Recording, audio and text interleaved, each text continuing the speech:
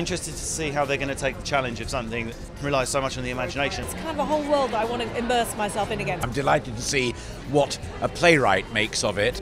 Our lives are controlled and monitored now. The concept of Big Brother really resonates in the 21st century. It sort of feels like such a prescient time to be bringing back such an important book. I salute anybody who's made an adaptation of it. Brilliant moment to be reviving the story, and I'm really looking forward to seeing this adaptation.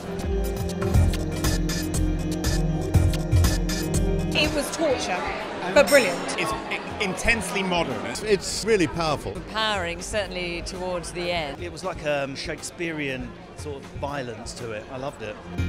It was almost better than the book. It's horribly relevant, and I'm sure that's what everyone's going to say. Plays like this, art like this really needs to be seen.